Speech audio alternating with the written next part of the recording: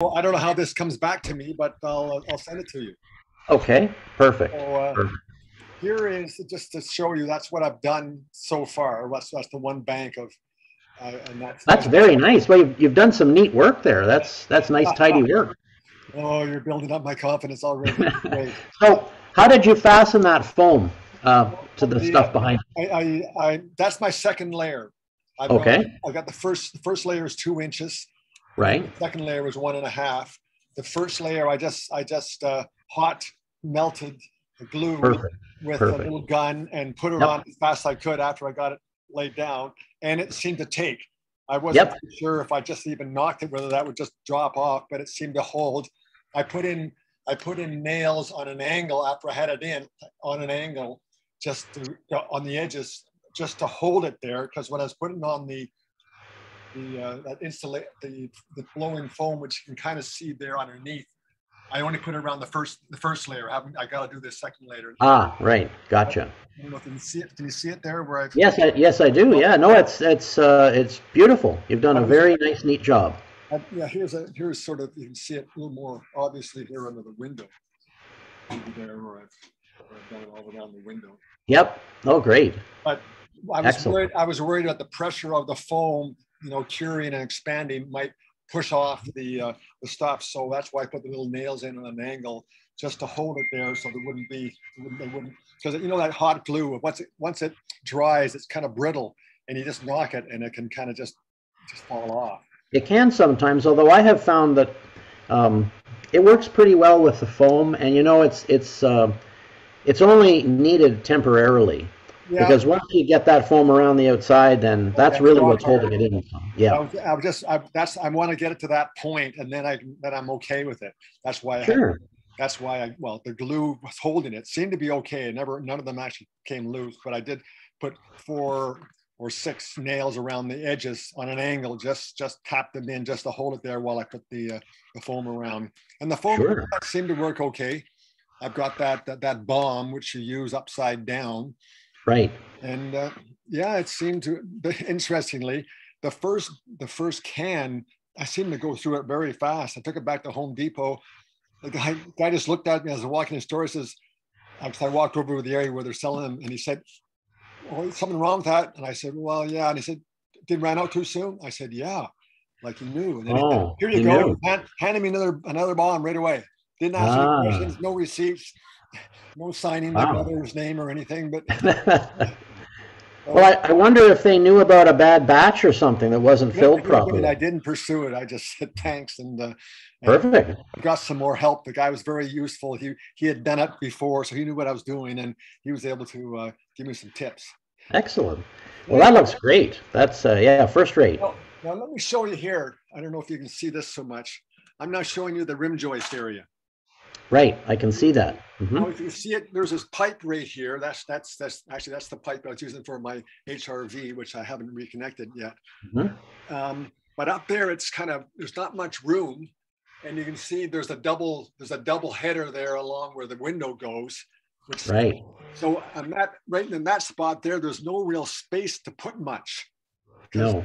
with the original, whatever you call that end board there, Hmm. 2x10 or 2x8, that's already there. And now there's another one over. There's double layer there. There's hardly any room to put in insulation on top of that without it coming out. Now I will be finishing. I'll be putting some sort of a drop ceiling or something along there to finish off that top area, so I could conceivably just pack on some more of this stuff. Hmm. But I know you're supposed to cover this with drywall when you're done, because it's a fire hazard, right? Or a Right. burning hazard. I guess it's uh, Yes. fumes hazards as opposed to burning so much. So you have to cover it with something. Right.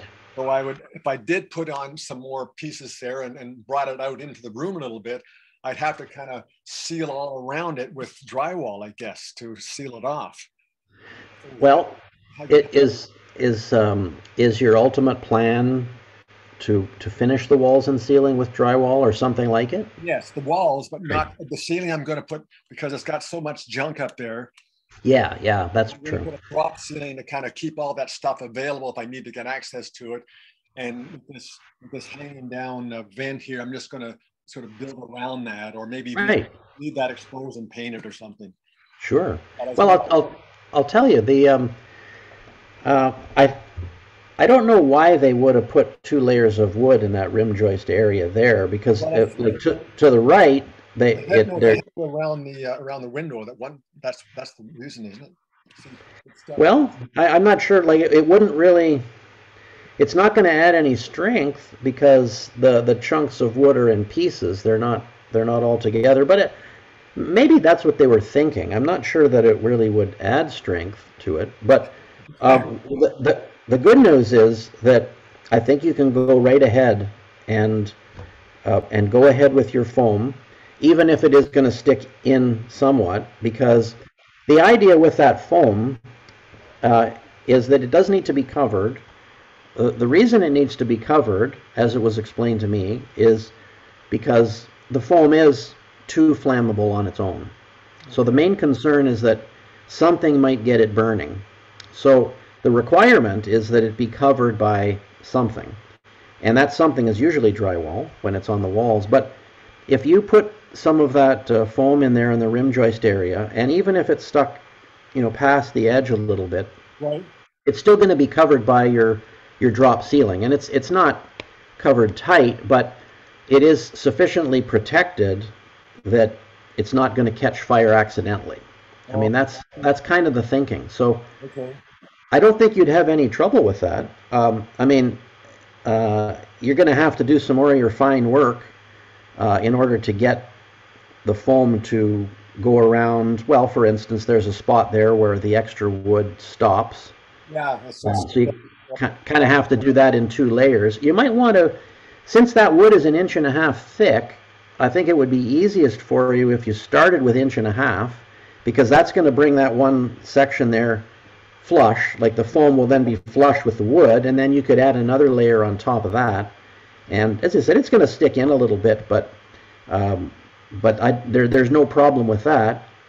Now, if you go further over to the right, there looks like a duct there. Maybe it's a dryer vent pipe or something. It's just a pipe Okay.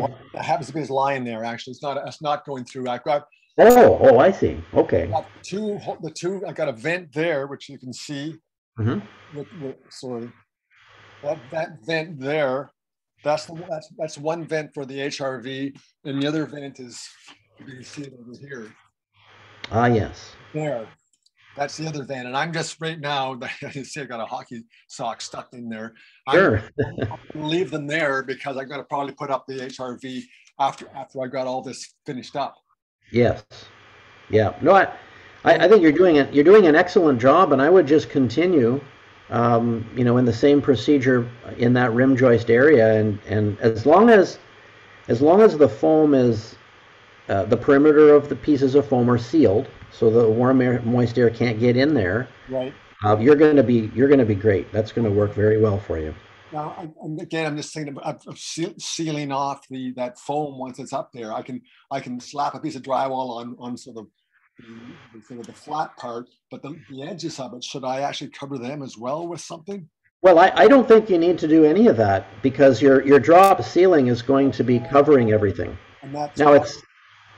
Now you might want to. I have never seen a problem with that because, for instance, this requirement to cover foam, it applies to all foam.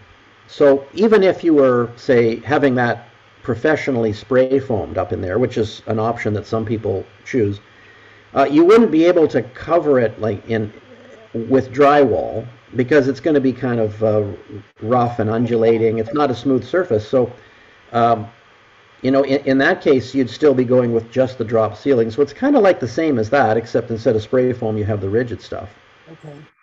But I like that. Obviously, that sort of thing. Yeah, that'll be nice and simple. And I like. Let's just imagine for a moment that pipe I'm seeing there on the top right-hand side. Let's just say that was going right out. It wasn't just sitting there. Yeah. That would be a very difficult area to cut pieces of foam for. To the right of the pipe, it would be hard to get it in there. If you run into situations like that elsewhere in your basement, areas that are really kind of small and finicky and difficult to cut a piece of rigid foam to fit, You can just go right in there with your can of spray foam and Fill it kind up. of coat the area. You Yeah. know, and so it's not going to look as neat, but it is going to be just as effective. Maybe even more effective because you'll be able to get a proper seal around things like pipes and stuff like that. But I don't know if you'll run into that, but just keep that in mind. Well, when you say that, I know that one area underneath the windows that I did was pretty thick, like it was about, where am I seeing here? But that thick Ah, piece of reason. okay. So I just sort of put the thing on full open and put big beads in and just made it up. So Yes. I kind of got the knack of what you were just explaining there. Right. Well, you've probably noticed too that there's another knack, and that's using this stuff neatly, because I mean, if it gets in your, if it's very sticky stuff, it takes a pretty powerful solvent to remove it when it's wet, and if you let it dry, there's no solvent that'll touch it. So, have you gotten pretty neat with the application?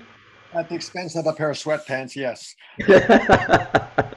Well, maybe you shouldn't throw those sweatpants out until you've completely finished the job. Good point. Yeah, keep the sweatpants going. Yeah. Fast. Anyways, well, that's what you've just told me is perfect because I can cut a piece that's pretty close to that, leave a little space just as you see that I've done here, so it allows it to do the sealing part with the foam. And Right. this idea has been great. I think I told you I did get a guy over to look at it. He never even got back to me. He said he was like 6 months ahead and he'd get back to me, but I never even heard from him. But I watched a few videos of that stuff going in, and the friggin' spacesuit the guy had on when he went, whoa, this can't be any good for him or for me. I don't want to even be in Right. the house when this stuff is going in. And this time of year, everything's Yeah. fogged up. So Sure. that just doesn't look like it. This is so much cleaner. And the little spray bomb. I mean, I do wear a mask when I put it on, but I can't smell a thing coming off. No. No, it's messy, but it's quite safe to use, and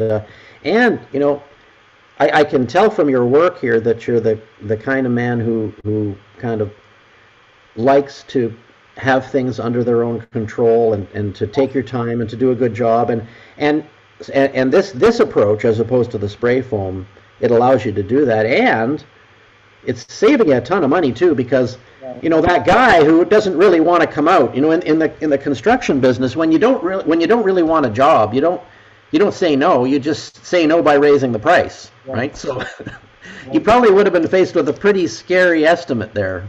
Yeah, no, Even if, he was talking with $500 just to do this little bit, and yeah. he was putting me on a 6 month wait to get there. No, this is But it's clean. It is completely under my control and my speed. And if I don't like exactly how it's working out, I can sort of stop and kind of do something to make it right. yes. There's the other stuff.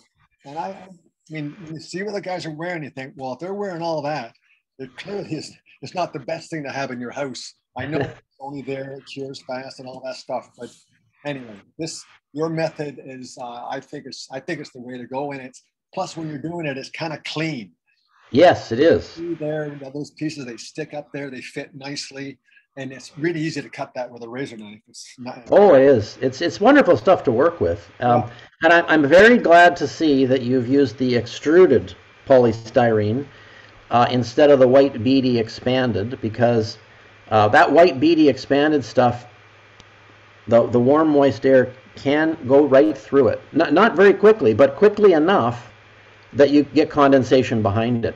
So, but this acts as its own vapor barrier. So, yeah, no, and it's light, very easy to deal with. I mean, I bought two pieces of the 2 inch stuff. Sorry, one piece of 2 inch stuff, one piece of the inch and a half. So I spent $60, and the couple of cans, another $30, I guess, or no, that was more like $40, I guess. 2 cans. That's all I spent so far. right, And excellent. so anyway, all is good. Thanks for the tips about that Oh, you're area because it seemed like a gray area.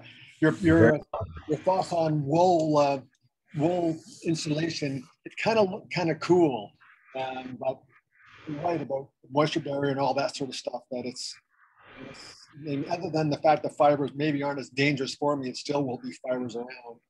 right. They do sort of. It's not as clean a job as this. Excellent. Well, I'm very happy to see your success and your progress there, Jake. That looks terrific. So far, still much more to go, but at least I'm seeing progress. You know how all these things go. Once just see, well, I've got over one step. Now the next step, I'm down one. I can now I got more. I can see where I'm going. Anyway, Steve, this is great. Thanks for putting me into your Oh, schedule for a few minutes. you're very welcome, Jake, and you keep in touch. I'd like to keep posted on how things go. Well, if you're okay with that, I will. Okay, excellent. Take care. See you soon. Bye. Bye for now.